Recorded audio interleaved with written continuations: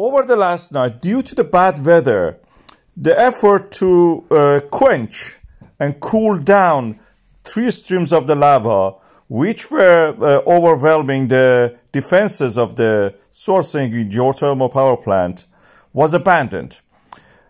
But we had rain.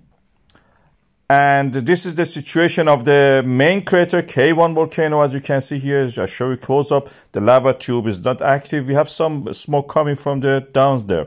And when the rain came, you could see that the wave of the rain were actually cooling down the whole area. In the morning, with our renewed effort and the jets of the water sprayed over the main 2 ones, it seems that they are now solidified. They're piling up.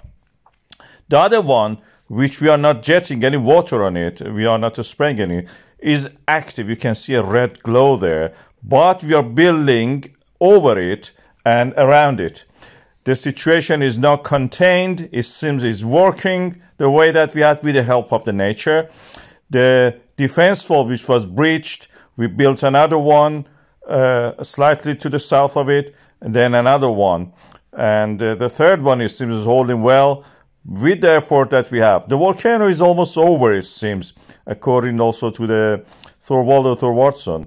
And it seems this volcano, which is started in a very dramatic way, after near 4 weeks is over. And the south and north flows are not that much active as it was before. It has worked. With the help of the nature, we have been able to prevail.